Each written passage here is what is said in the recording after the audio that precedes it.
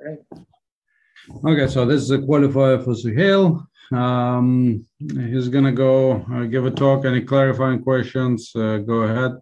And then the qualifying committee, which is Drew, Hartmut, Michael, and myself will ask questions first, and then the audience will ask questions, and then we'll debate on the fate of this qualifier. All right, with that, Suhail, you want to take over? All right. Thank you, Max, for the introduction. All right. Thank you, everyone, for coming to my qualifier talk today. My name is Mohammad Suhail Saleem, and today I will be presenting my work titled Search-Based Path Planning for a High-Dimensional Manipulator in Cluttered Environments Using Optimization-Based Primitives. I know that the title is a bit of a mouthful, but we will slowly break this down through the course of the presentation. So before I proceed any further, I would like to specifically thank my committee members, Max, Michael, Hartmut, and Dhruv, for agreeing to be a part of my committee and giving me valuable feedback. Thank you. All right, then let's dive right in. So the motivation for our work is the task of autonomously inspecting a highly cluttered gas turbine. So a gas turbine, as you can see on the image, is a complex machine consisting of a large number of components which are stacked next to each other in close proximity. Given the cluttered environment created by the components, as well as the fact that the entire turbine is enclosed in a casing, makes it infeasible to effectively inspect the turbine manually. Hence, we require a robotic system to be able to perform this task for us. And of all the components that are present in the gas turbine, we are specifically interested in inspecting the discs that are highlighted in red, which consists of a large number of blades present next to each other. So ideally, we would like our robot system to enter through a port that is present on the casing and navigate around the discs as well as the blades in order to reach the regions of inspection and provide us with valuable visual feedback. So if we were to take a closer look at the cross-section of the environment that the robot would have to traverse, it would look something similar to the video that we see here, where a large number of blades will be stacked next to each other, which in turn creates narrow passages and constrained spaces that the robot would have to traverse in order to reach the inspection regions. So clearly, a task of this nature would require a slender and highly flexible robotic system. And for this purpose, we use a 21-dimensional snake robot-like manipulator. So basically, the robot is composed of 10 flexible units, where each unit is attached to the previous one through a 2-axis revolute joint, meaning that each unit can yaw and pitch with respect to the previous unit. And the first unit is attached to a fixed base through a prismatic actuator that basically propels the entire robot ahead. So the robot is capable of executing complex maneuvers similar to the one that you see on the slide. So while the robot is very similar to that of a snake robot, one of the fundamental differences arises from the fact that our robot is propelled by an external prismatic actuator, whereas a snake robot would have to propel itself by making contact with surfaces. We also have a camera that is attached to the end effector of the robot that is basically used for the for providing visual feedback. And on the right here, you can see images of 3 units of the 10-unit system. And you can also get an idea about the scale as well as the size of the robot. So now that we are aware of the environment that we have to inspect as well as the robot that we have, the overall goal is to develop a planning module that in a reasonable amount of time can identify plans similar to the one that you see on the slide here, so that the robot can navigate around the blades of the turbine and reach the end effector poses. So based on the planning problem at hand, the planner would have to identify plans that allow the robot to both pitch as well as yaw in order to reach the desired end effector poses.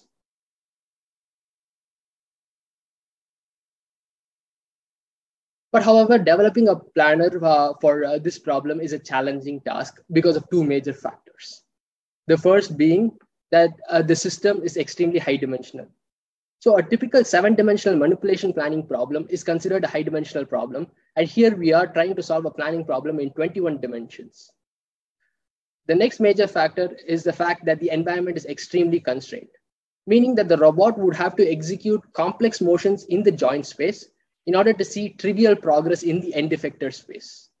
So the planner would have to identify complex motions in a reasonable amount of time. So both of these challenges makes the planning problem difficult and time consuming to solve, calling for the development of intelligent planning approaches. So yeah, now that we have an idea about the problem that we are solving, let us formally ground the problem. It is to find a sequence of states pi star from a start configuration S star to an end effector goal post while minimizing a cost function and ensuring that all the transitions are valid. So for our domain, it makes sense to define the goal in the end effector space because ultimately all we care about is visual feedback. And since the camera is situated on the end effector, we define the goal in the end effector space. And the cost function that we end up minimizing for this problem is path length. And one thing that is also worth mentioning is that we are provided with a controller that is capable of linearly interpolating between states. So given a sequence of states, the controller linearly interpolates between this sequence. So for the path to be valid, the linear interpolation between the sequence of states has to be collision free as well. So yeah, now that we have an overall idea of the problem and the problem has been motivated, the outline for the rest of the talk is as follows. Over the next slide, we will look at some of the possible approaches one could take for a problem of this nature, followed by which we will get a brief description of the contributions this work makes. Then we will look at some related literature to these contributions. And before going into the details of the approach, I will be giving a small search-based planning primer so that we understand the need for the contributions, followed by which we will look into the results and then conclude the talk. All right, so for a problem of this nature, there are three major classes of classical planning approaches one could adopt, namely random sampling-based approaches, trajectory optimization techniques, and heuristic search approaches.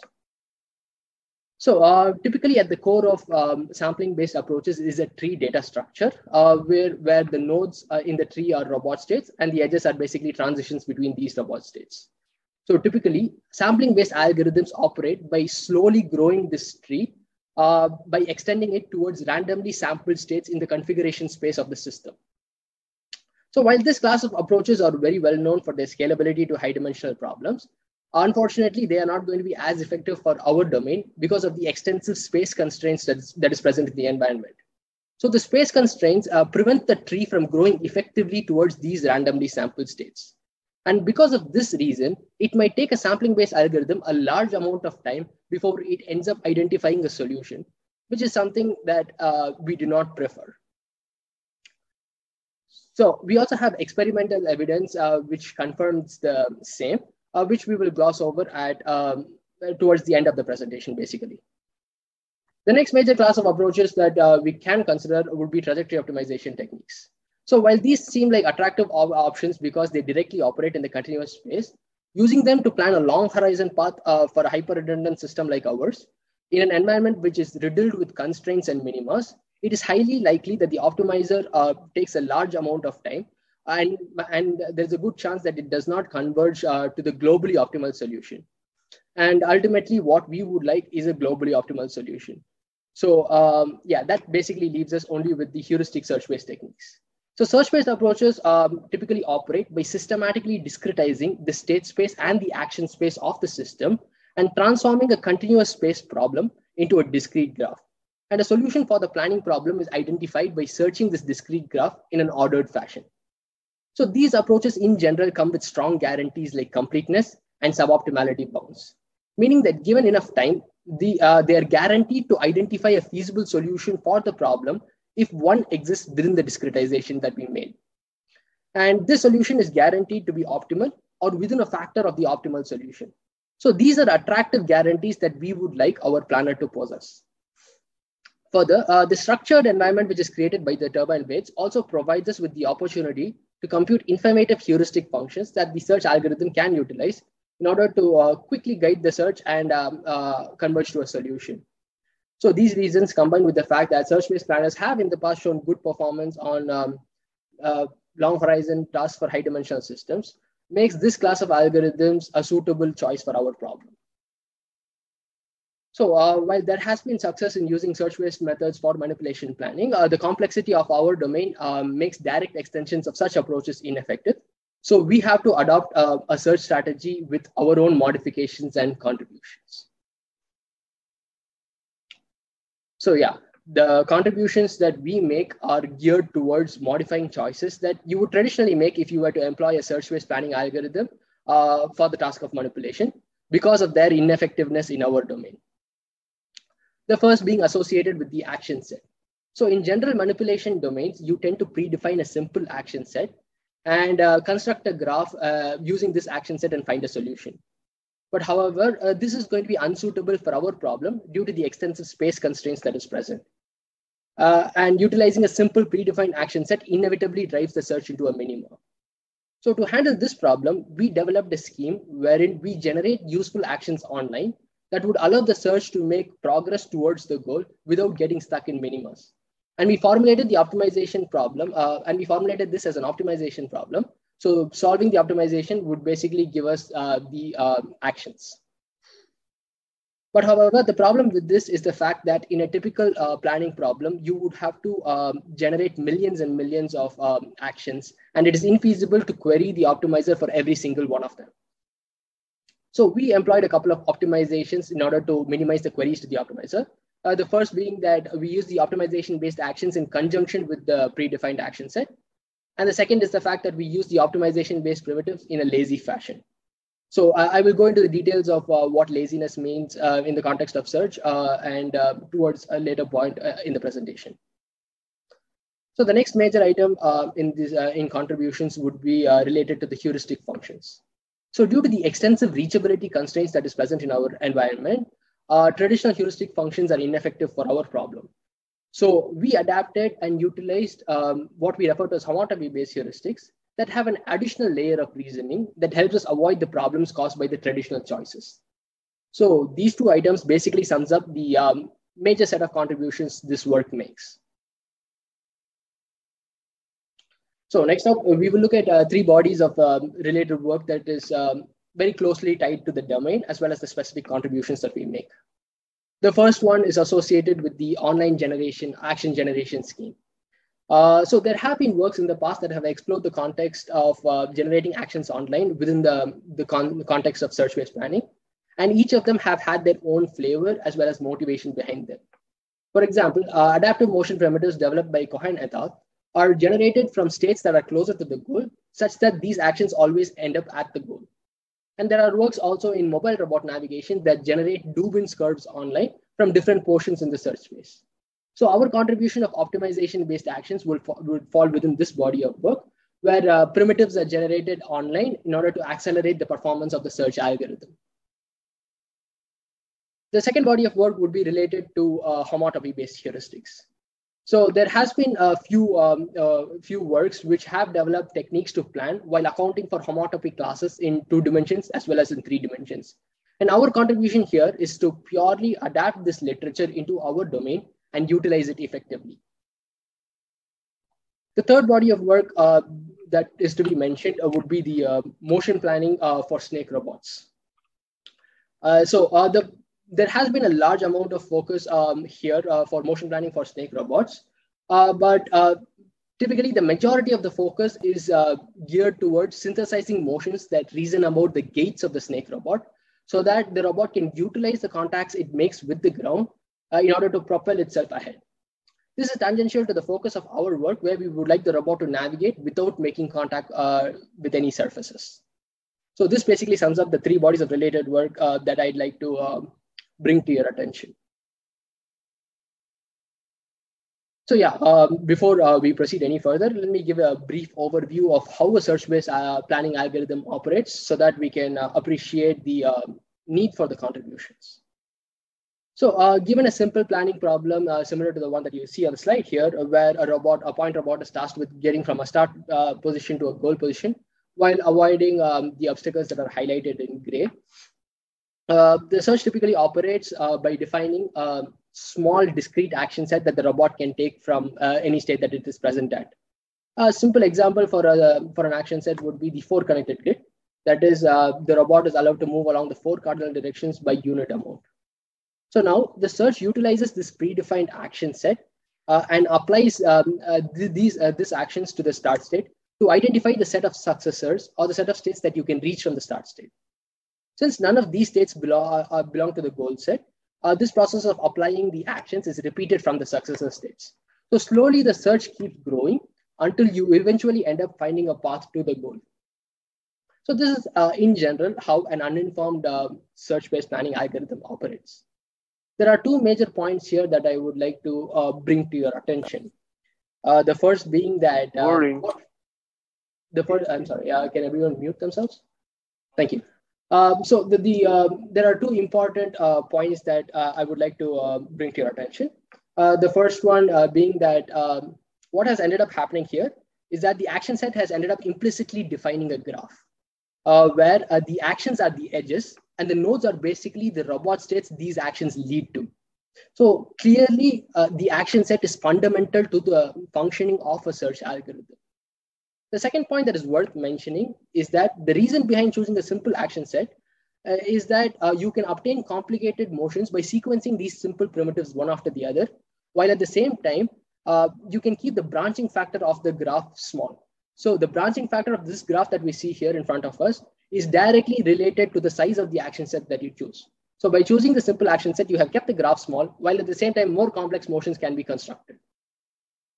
So now that we have so this is in general how an uninformed search algorithm operates. Now that we have an understanding of how the search-based planning approach operates, as well as how the action spaces relates to the functioning of the search algorithm, let us look at a simple example to understand the impact of a useful action space. So consider the example that you see here on the slide where the task is exactly the same as before to get from a start configuration to the goal, while avoiding collisions with the gray obstacles. So if we were to define the action set to be similar to what we had done before, where we can move along the 4 cardinal directions, since moving north or moving east would cause the robot to collide with the environment, the search would have had to find a solution that takes the robot all the way around the obstacle. And identifying such a long solution would also have required a significant amount of computational effort, as can be seen from the sheer number of nodes that are generated. But on the other hand, if we were to slightly alter the action space, where in this case we were allowed to move along the diagonals as well, the search would have trivially found a solution where the optimal action is just a single action long. So basically, an intelligent choice for an action set can provide you with 2 advantages. The first is the fact that the path length can be significantly short. And the second is that the amount of search effort that is required to identify such a solution is also on the lower side. And the latter point is very important for a domain like ours, where the search space is extremely large, and we are trying to minimize the search effort as much as possible. So yeah, this is the overall primer that I wanted to give about search-based planning, so that we have an understanding of how a search-based algorithm operates and how action spaces relate to search-based algorithms and their performances.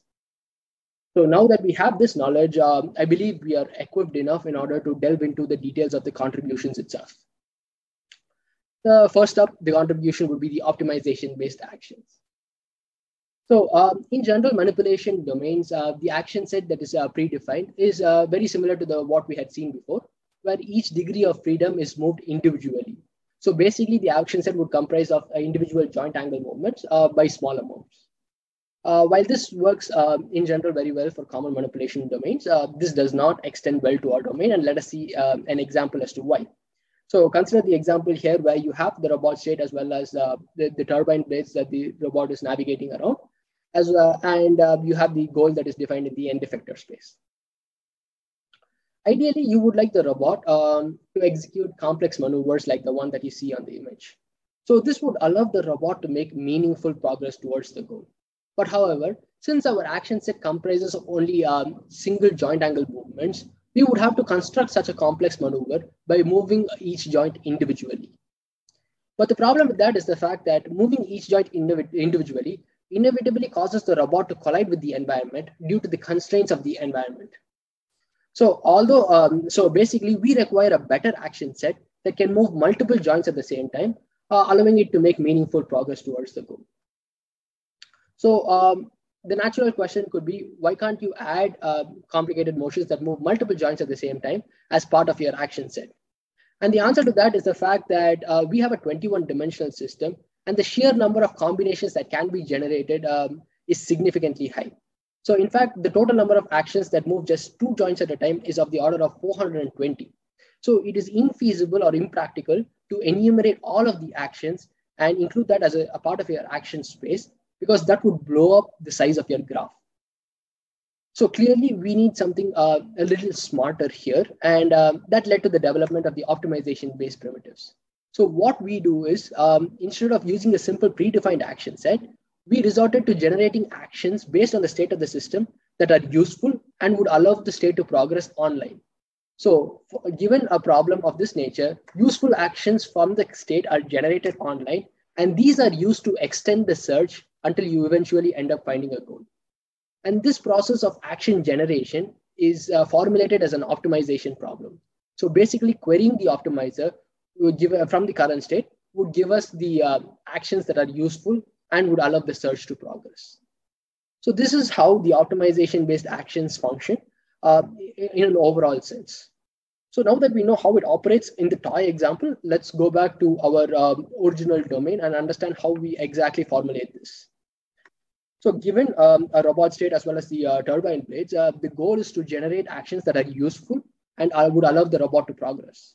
But unfortunately, it is infeasible to reason about what would be a useful action in the 21-dimensional space. But we do know that at the end of the day, what we want is for the end effector to move effectively and to reach the goal. So we define useful actions as ones that cause meaningful end effector movements. So we define end effector positions that we would like the robot to move to, and basically end up querying the optimizer to generate the action so that the robot can move from the current state to these end effector positions.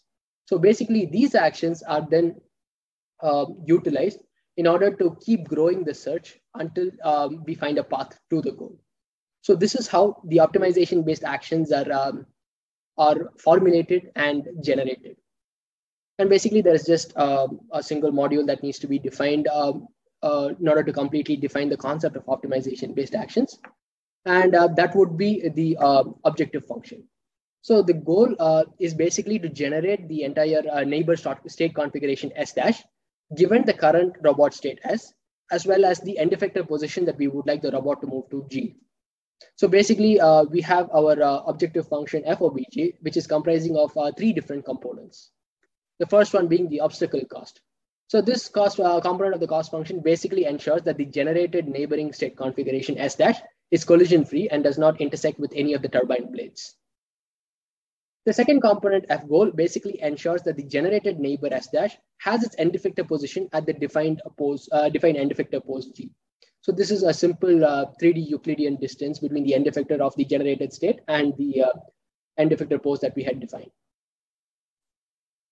And the final third and the final component F state basically ensures that the amount of reconfiguration between the current robot state S as well as the neighboring state configuration S dash is minimal.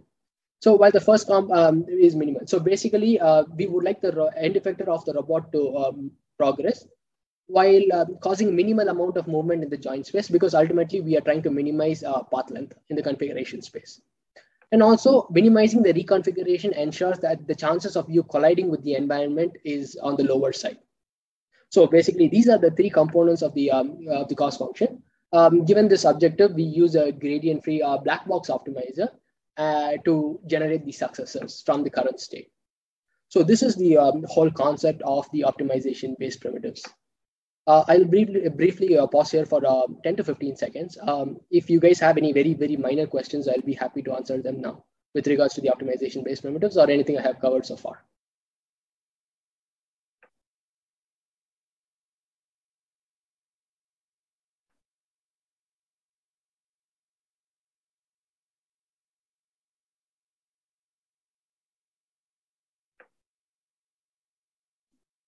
All right, then. So yeah, this is the whole concept of optimization-based primitives. So basically, we query the optimizer from every state in order to generate the actions that would allow the search to progress. But the problem with this is the fact that optimization is a computationally expensive affair in comparison to just using a predefined action set. And given that in a typical search problem, you are going to encounter millions and millions of states, it is infeasible to generate actions online for each of these states. So we perform a couple of optimizations in order to help us speed up this process by minimizing queries to the optimizer. The first one being that we use the optimization-based primitives in conjunction with the traditional predefined action set. So the predefined action set is used as much as possible. And whenever the search is driven into a minima, when it utilizes the predefined action set, the optimizer is queried to generate successes that will help the search escape this minima and progress towards the goal. So this is the first idea. The second idea is a little more convoluted, and it is the concept of lazy generation. So laziness in search typically refers to delaying the computational bottleneck of your search as much as possible. And in general robotics problems, this computational bottleneck has always been collision checking or edge validation. So meaning that you have a robot state as well as the action you want the robot state to take. Validating whether this edge is collision-free or not is the most computationally expensive part. But however, the bottleneck in our domain is a little different. It is the generation of the edge itself.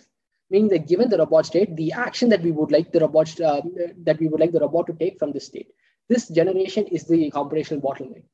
So basically, there is a lot of literature about how to delay the bottleneck with regards to edge validation, and we adopt that lazy literature to suit our own needs.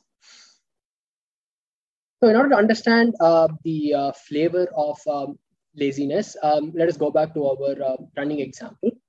So given this planning problem, unlike an uninformed search, a heuristic search algorithm would utilize a heuristic to direct the expansion of the search. So instead of searching the entire space, the search ends up expanding, or the search ends up searching only the most promising regions that is identified heuristically. So given a set of 4 successors, the search utilizes a heuristic to identify which would be the most promising one to expand from. So once such a successor state has been identified, the search expands along this particular direction.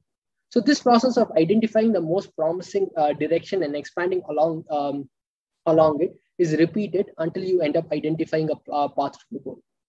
So this is the whole concept of heuristic search. Earlier, we had seen how uninformed search works. So the key point to note here is that ultimately the number of promising nodes that were encountered by the search and were expanded from is significantly low in comparison to the total number of nodes that were generated by the search. So the number of promising nodes has been highlighted in blue here, and the number of total number of nodes generated can be seen on the slide. So, and ultimately, it is these promising nodes that end up determining the optimal path to the goal. So the key idea that lazy search algorithms utilize is the fact that instead of evaluating or validating edges to all of the nodes we have generated, we only validate edges to these promising nodes. This way, we can save a large amount of computational effort. So at all points in time, we identify the most promising frontier node and only expand and only validate the edge to this frontier node. And once the edge is valid, we expand the search from this node. So this process is repeated, and you can see the total number of edges that in the end were validated. It is clearly significantly lower than the total number of edges that were generated by the search itself. So this technique has known to work exceptionally well and improve performance significantly in standard robotics problems. But as mentioned before, the bottleneck in our problem is a little different, where given the robot state as well as the end effector positions, it is querying the optimizer to generate the entire state configuration or the entire action that moves the robot. That is the computational bottleneck. So we adopt the same concept as lazy algorithms did, wherein given the robot state and the end effector positions, we identified which would be the most promising end effector position in a heuristic fashion, and only generated actions or only when generated the action to this particular end effector configuration. And once the edge or the entire state has been generated to the end effector configuration, the search is expanded from there. So this process of identifying the most promising end effector positions and generating the edge only to them is repeated until you end up finding a path to the goal. So clearly, a large amount of computational effort can be saved as the number of queries to the optimizer is significantly minimized. So basically, these are the two sets of optimizations that we do in order to minimize queries to the optimizer, basically boosting the performance. We can also see ablation studies towards at the end of the presentation that basically highlight the impact of both of these optimizations that we have done here. So here, let us see a simple example of the impact of the optimization-based actions. So on the left here, you can see the visualization of the search that utilizes just a predefined action set. Whereas on the right, you see the visualization of the search that uses the predefined action set, as well as the optimization-based primitives are generated online, which are highlighted in red. So clearly, the optimization-based primitives that are generated allow the search to quickly progress to the goal and identify a solution, whereas the predefined action set causes the search to get stuck in a minima, and the search keeps expanding in that particular region of the state space for a long time before it ends up progressing. So yeah, this is the whole concept of optimization-based actions, and that basically brings us to the end of the first contribution. Next up, we will very, very briefly go over the second contribution before getting a sneak peek at the results and calling it a day. So the second contribution is geared towards developing a useful heuristic function for our problem. And as mentioned before, a heuristic function basically encourages the search to expand along a direction that is highly promising instead of searching the entire region in an uninformed fashion. So it is vital that this heuristic function is informative, especially in a domain like ours, where the search space is extremely large. And searching in an uninformed fashion could take you several hours or days before you end up finding a solution. And in general, manipulation planning problems, a heuristic function that is utilized would be the end effector distance. So basically, given a start configuration and a goal, the search basically progresses along a direction that minimizes the end effector distance. So this is a fairly reasonable technique that works very well in practice, but in most manipulation domains. But this does not extend well to our domain because of the extensive reachability constraints that is present. Take a look at the example here, where you have the robot start state as well as the blades and the end effector goal that you would ultimately like the robot to reach. If the search were to progress along a direction that minimizes the end effector distance, the search would be driven into a minima because it would try to find a solution where the robot tries to reach the end effector goalpost from over the turbine blades. But such a solution is infeasible because of the joint limit constraints that is present at the base prismatic joint. Hence, the search keeps exploring this region of the state space before realizing that such a solution is infeasible, and the robot would have to go around and under the turbine blade in order to reach the goal. So clearly extending the search along a direction that purely minimizes end effector distance is not a particularly sharp idea. So we utilize the concept of what we refer to as homotopy-based heuristics. So just a brief background about what homotopy classes are.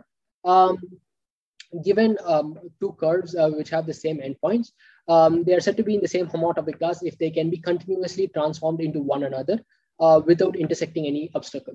So in this particular example, curves tau2 and tau3 can be deformed into one another, and hence they are in the same class, whereas tau1 and tau2 cannot be deformed into one another because of the presence of the obstacle O2, and they are said to be in different homotopy classes. So this is the a high-level definition of what homotopy classes are for curves. So what is it in the context of our domain? So given a 2D projection of our planning problem, where you have a start configuration and a goal, the multiple turbine blades end up defining passages that the robot could take in order to reach the goal. Or in other words, the final configuration of the robot could lie in different homotopy classes based on the path it takes to reach the goal. So what we do is that given a planning problem, we end up identifying the most promising homotopy classes using a simple algorithm.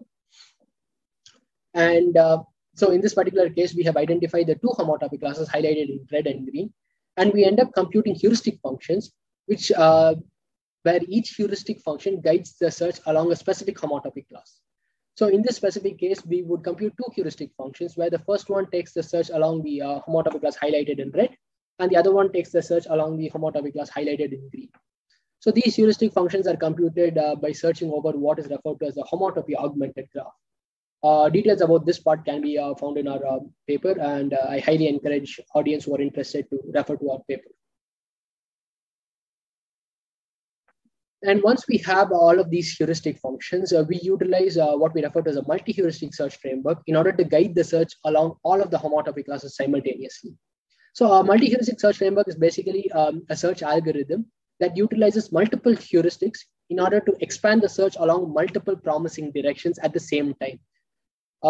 So given that we have multiple heuristics where each of them guides the search along a different homotopy class, the multi-heuristic search algorithm here would guide the search along multiple homotopy classes at the same time until we eventually end up finding a path to the goal.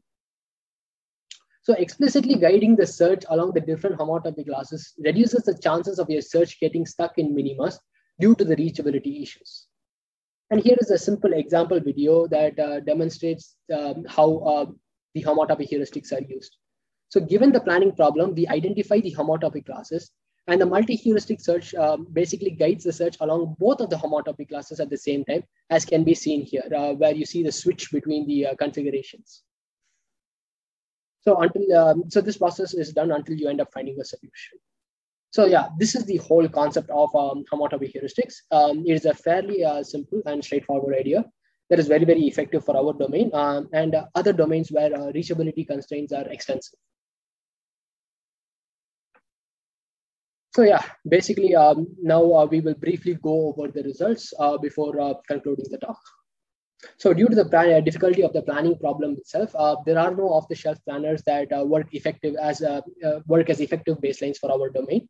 So we use modified versions of sampling-based planners as baselines. So I had mentioned how a sampling-based algorithm operates by extending a tree towards randomly sampled states in the configuration space.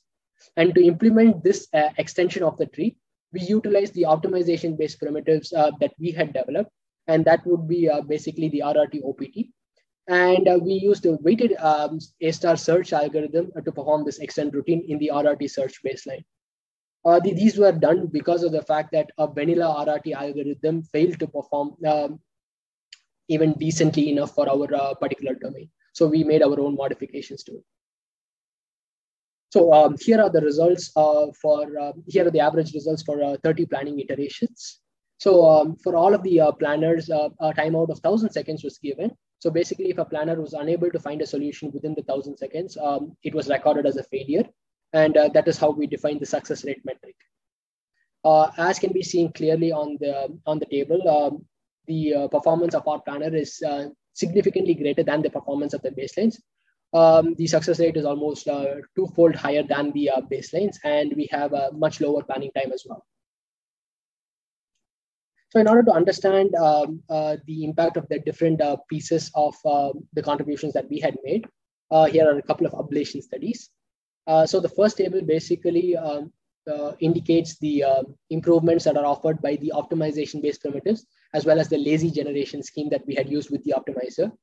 So using just a simple predefined action set gave us a mere success rate of 20%, whereas using the optimization primitives along with the predefined action set improved the success rate to 60%, a threefold increase. And basically using the optimization in conjunction with the lazy generation scheme raised the performance even further as the search became faster because of the minimal number of queries to the optimizer. And thus we end up having a success rate of over 80%, which is significantly higher than the 20% that was achieved by the baseline. And the second table basically indicates the impact of the homotopy-based heuristics. So the BFS heuristic basically indicates the end effector heuristic that I had discussed about, and that provides a mere success rate of 23%, whereas our algorithm has a much higher success rate. So clearly, these ablation studies indicate the impact of the contributions that we end up making. Yeah, so these are the major results that I wanted to go over, and yeah, it is time to conclude the talk. Basically, what we have ended up doing in this work is that we have ended up developing an effective search-based planning framework for the task of gas turbine inspection using a snake robot-like manipulator. And for this purpose, we developed the optimization-based actions which are generated online in order to allow the search to escape minimas that are created by the predefined action set. And to minimize queries and improve performance of the planner, we query the optimizer in a minimal fashion by using the optimization-based actions as an auxiliary action set and developing the lazy generation scheme. And finally, yeah, for the heuristics, we utilized and adapted and utilized a homotopy-based heuristics in order to reduce the chances of the search getting stuck in minimas due to the reachability constraints. So that basically concludes my presentation. Thank you all for listening. Now I'll be taking questions. Thank you. Good, perfect. Thank you very much. So given that's a qualifier, the process is once again, we'll have first questions from the qualifying committee, and then questions from the audience. It's common for a student on the committee to ask questions first. So unless Drew opposes to this order, maybe we can go with that. No, I'm happy to ask questions. Go for it. All right. So great talk. I enjoyed it. I have two clarification questions first about your results. I guess the first is, when you instantiate a planning problem, how do you know that it is solvable? And if you don't, you just wait for the 1,000 seconds and then determine failure? Yes, that is how we do it. You can basically estimate whether a planning problem is solvable or not to a decent extent from visual inspection. But other than that, there is nothing you can do until you end up searching the entire space, which can take you several days. So there is no form of actually confirming that the planning problem is unsolvable. So just a higher level visual inspection was done to determine if it was solvable or not. Okay. And for this slide, the results that you show, I had questions about, so in the table above, what are the heuristics you're using? And in the table below, what is the action space you're using? Because I want your opinion on whether one or the other, the optimization-based actions or the homotopy heuristics have a greater impact on solvability or performance of your planning algorithm. So great question there. So for the first table, we utilize the homotopy-based heuristics. And for the second one, we use the action set, which includes the optimization-based primitives as well. So both of them are very, very important for our domain because of the fact that the search space is extremely large. So we need as many optimizations as we can do in order to minimize the amount of search effort. Otherwise, it is going to take you a large amount of time. So the homotopy heuristics help guide the search along the different homotopies or along the promising regions. Whereas the optimization-based actions help escape the minimas that are encountered while going along that particular direction. So both of them are required to be utilized simultaneously in order to gain the amount of performance improvement that we did. So just utilizing one is insufficient for our problem. Okay. So just going off of that,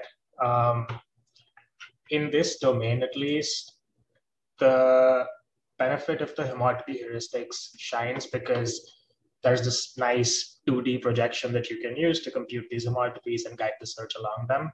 But the robot is versatile enough that you might use it for inspection in workspaces or domains that don't necessarily have well-defined 2D homotopies. So, and then even in your case, your robot is operating in the full 3D space. So can you talk about how or whether the idea of homotopy heuristics will be useful or transferable to domains where you can't easily compute a 2D projection to then determine homotopies to guide the search along? Oh, great question. So homotopy heuristics are not restricted to 2 dimensions. There have been works that have utilized homotopy heuristics in 3 dimensions as well. And since it was the major amount of constraints was in the 2 dimensions that we were dealing with, we utilized a 2D projection of the planning problem and computed homotopy heuristics in that particular plane. But yeah, heuristics are that will work very well for a problem are decent to a decent amount dependent on the domain as well. It is likely that these homotopy heuristics are ineffective in domains where you have in other domains where you have nice 2D projections as well. So the choice of heuristic should be something that is domain dependent and experience driven, I would say. So yeah, in this particular domain, it suited our needs to utilize a 2-dimensional projection and compute homotopies over that. And Yeah, so until I have a concrete understanding of the different domains that I'm dealing with, I would not be able to tell you whether homotopy would be useful, homotopy heuristics would be useful or not, because there are different problems that you can encounter while utilizing such heuristics. Okay, and this final question, there are a few like hyperparameters in your algorithm. So the ones that I noted down are the horizon or the end effector distance that you use to compute successors for optimization. There are two weighting parameters in your optimization objective, and there's the number of homotopy heuristics you use in your multi-heuristic search. Can you comment on how much effort it took or how brittle your approach is to tuning these parameters? Oh, so I wouldn't say that the algorithm is super brittle, because it did not take us a large amount of time to converge on these hyperparameters. So yeah, the number of homotopy heuristics, or the number of homotopies you guide the search along, is basically a trade-off. So if you guide the search along multiple homotopies, you are spending a large amount of search effort or searching in multiple directions at the same time. But that also gives you the added benefit of lesser chances of your search getting stuck in a single minima. So basically that trade-off led to us choosing two heuristic functions or two homotopies. So the ultimate caveat here is also the fact that even if your solution doesn't lie along the homotopy or two homotopies that you have guided the search along, the search will still end up finding a solution. It is just that the search will take a longer amount of time before converging to that. So in this particular case, two seemed like the right number for us, and that basically was our choice. As for the other hyperparameter of the end effector distance, so ultimately what we wanted was small movements in the end effector space, because you are solving an optimization problem in the 21-dimensional space as well. So you want to ensure that the generated primitives are actually useful, in the sense that it doesn't end up colliding with the environment as well. So this is a complex problem to solve. So we ended up keeping this end effector distance to a decently small number, because a larger distance would cause the optimizer to generate successors that ended up colliding with the environment. So that led to the choice of this end effector distance. And yeah, it did not take us a large amount of effort in order to identify these parameters, basically. Okay, thanks. Those are all my questions. Thank you. Great. Thank you, Dhruv. Okay, let's see. Michael, do you want to go next? Sure. Yeah, thanks for the talk. So as someone outside of the planning domain, I was still able to follow that nicely. So thanks for doing a good introduction of all the topics. Thank you. When you originally talked about the heuristics, my first thing that came to mind is how do you identify promising nodes to start with, right? If you go in a certain direction without getting stuck there.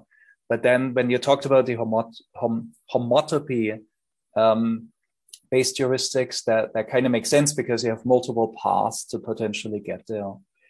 And you can do optimization in each one of them. However, you also mentioned at the beginning that the heuristics come with search guarantees.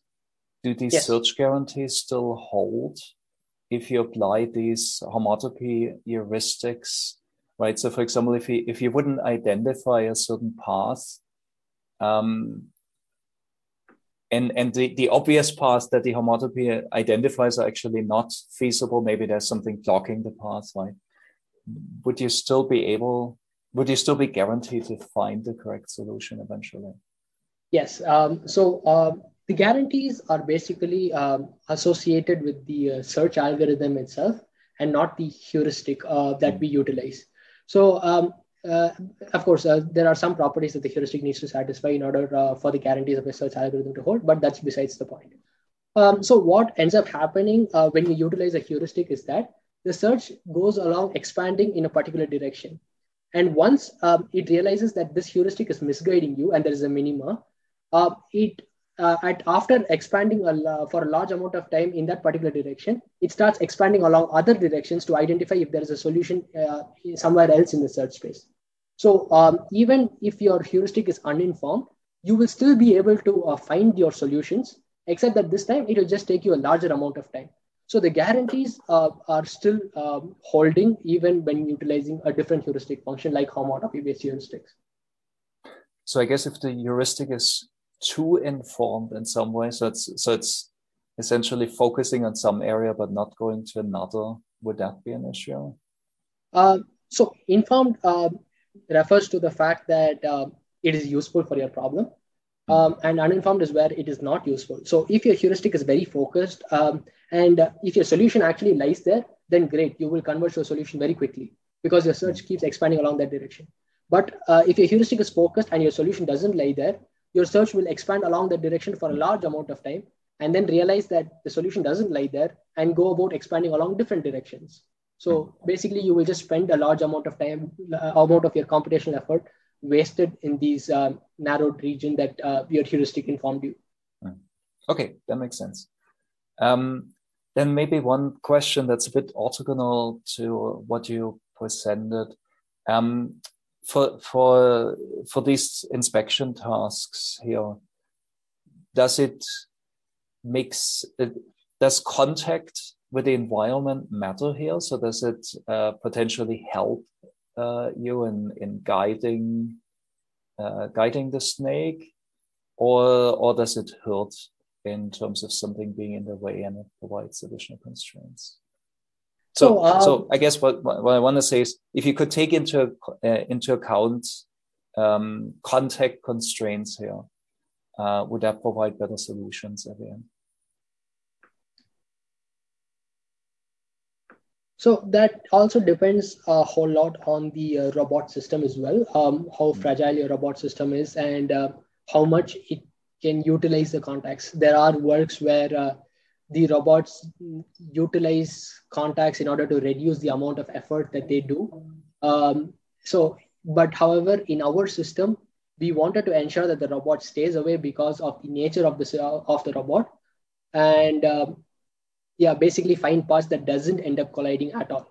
But I can see where in some cases where it could be useful, but in our case, we were clear that we did not want that particular constraint. Okay, sounds good. Thanks. That's all for me for now. Awesome, thank you. Great, thank you, Michael. Hartmut, do you want to go next? I can go. So one question that came to my mind when you talked about the guarantees of convergence. I assume that the images you get are not 100% information. So there's probably some uncertainty in the turbine pictures you get. That's okay. Go ahead. Sorry. And how does this affect your search guarantees? Or thinking the other way around, have you thought about introducing probabilistic methods or uncertainty into your algorithm? Thank you, Hartmut, for that question. That's a great question. Currently, we are assuming that we know the model of the turbine that we are inspecting. So traditionally, you have models of all these turbines, and that is already available to us, and that is those were used for manufacturing these turbines in the first place. And since we are working alongside companies that actually manufacture these turbines, we assume that we had access to the model.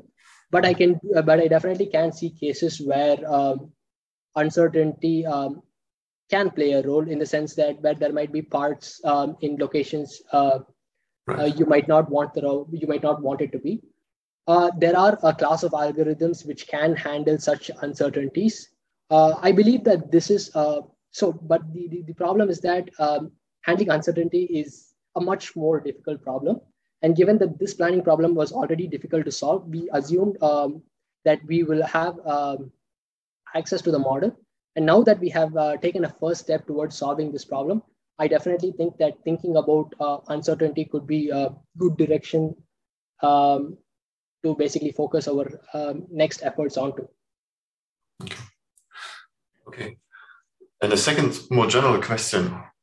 and I believe we had this discussion already a little bit, but it just comes back to my mind. Looking at all those decision and optimization efforts that go into these algorithms, I always come back to thinking about an earthworm that crawls around in dense earth and has lots of obstacles, but seems to get around quite well. And I cannot imagine this small system is doing complex mathematical calculations. So can you comment on what you think is the difference between the systems, and what would it take to build an earthworm robot or search? That's a much more detailed question. So let me think.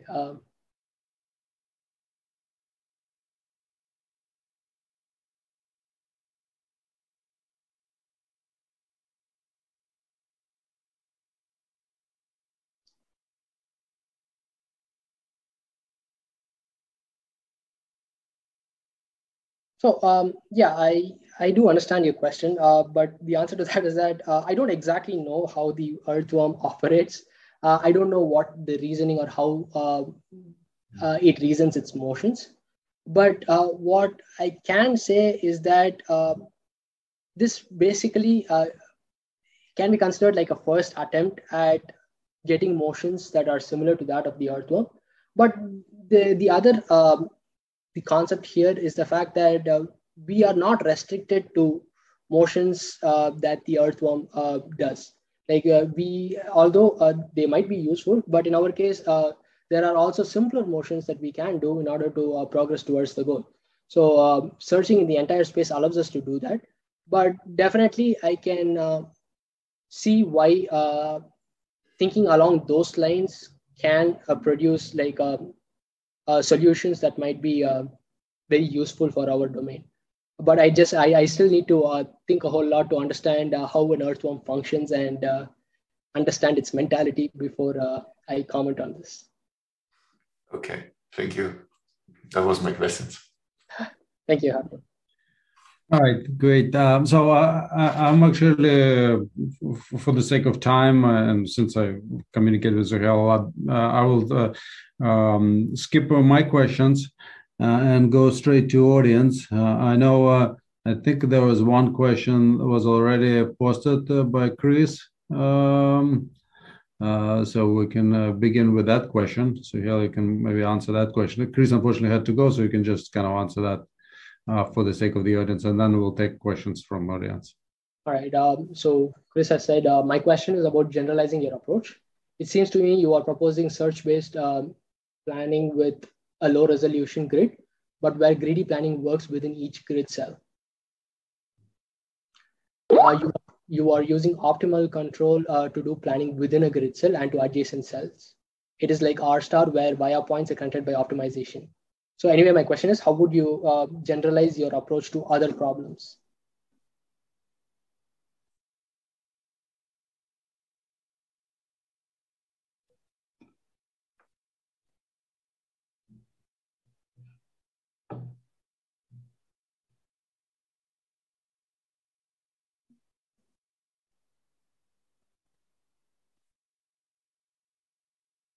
So the ultimate theme of the work that we had done here is basically generating actions online in order to accelerate search. So because the traditional predefined action set was not useful enough for our problem, we chose to query an optimizer to do this task for us. And because of the fact that it was, we were unable to reason about what would be a useful action in the entire space, we chose to reason about it in the end effector space. So, but there could be other classes of problems where you can reason about what could be an end effector, or what could be a useful action in the configuration space of the robot itself. So in cases like that, the optimization would directly happen to goals which are defined in the end effector space. So it basically depends on the problem. In our particular problem, it so happened that we had a different space in which we could define useful actions. In other domains, there could be cases where you define it in the same space as the configuration space. So yeah, that is basically my answer. The generalization is it can be done in parts, wherein in one case you can adopt a particular strategy, and in the other case you could do it in a different strategy. But the whole concept is that we determined what could be a useful movement online, and queried a tool to help us generate this. So that would be my answer. Okay, all right, thank you. Are there any other questions from audience, or for that matter, any other questions from the committee? I have a clarification question, small.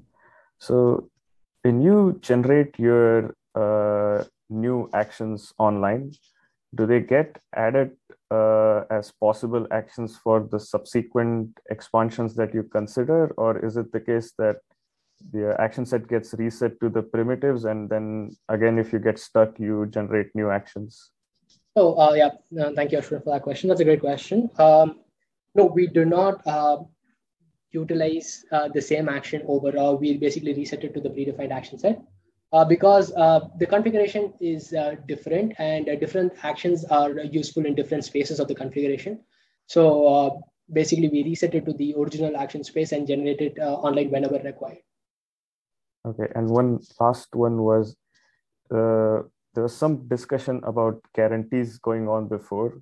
So if you were to talk about optimality guarantees, that is usually tied to the underlying graph. That's and right. The connections. And because you're generating actions online, you can produce connections which were not present in the original graph. So in some sense, how would we even think about optimality or guarantees in this setting? So technically, the graph now comprises of the optimal actions or of the optimization-based actions itself. So the graph is no more just a predefined action set. So the optimality will be defined on this graph that is constructed online. But those actions are going to be generated depending on where you end up in your search, right? So if you don't end up in that region in the search, then you might not generate that action. That is correct. So yeah, this optimality guarantees, all these guarantees are tied to the graph itself. But it is also, we also should keep in mind that we are generating more actions. So it means that the solution, the optimal solution can only be better than the original graph. So that way the guarantees will still hold the original graph as well. We'll just do much better than that. Okay, thank you. Yeah, those are my questions. Thank you. Thank you. Any other questions? Oh, I have a question. Okay. So thank you, Suhail. That was a great talk. Just out of curiosity, did you try to just use like an inverse kinematics approach to finding the joint angles for the manipulator with the representation of obstacles the way you have? So pose everything as a large non-convex optimization problem and see how that performs as a baseline compared to what you have. You mean doing, so I didn't quite catch your question. What is the exact approach you are proposing? So pose collision avoidance as inequality constraints and pose reaching the goal as an objective function. So try to use sines and cosines to represent the position of each link's ending point and the starting point, and saying that, well, I want the point, the capsule that is representing the link to be collision free with respect to each of the obstacles that you have, and making sure that the end effector reaches that angle. So parameterize everything with the joint angles or rotation matrices or whatever. Yeah. Okay, got it. So we didn't try the exact same thing that you're proposing, but we did try a flavor of it where we try to solve one single optimization problem that takes us all the way from the start to the goal while avoiding the obstacles. We encoded the constraints, the obstacle constraints basically, but that did not work well enough for us. And that is why we had to resort to using the optimization basically to generate one-step small primitives and utilize that as part of our search algorithm. Understood. Okay, thank you. Okay. Quick clarification. Do you have an IK solver for this robot? We technically, yeah, we do have an IK solver, yes, your question. But that generally solving in pure inverse heuristics in the 21-dimensional space might not be as useful because you end up colliding with the environment because of the tight spaces. So you would have to do something a little smarter, and that led to this optimization.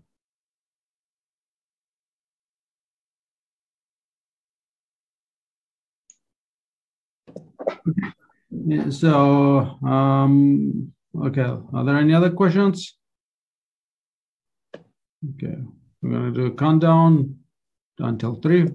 1, 2, 3. Okay, the question session is closed. So at this point, everybody has to log out, and we'll just stick around with the committee. But before Suhail, you also have to log out, and you got to stop recording. But can you make me a co-host? Okay, you might. Okay, fantastic.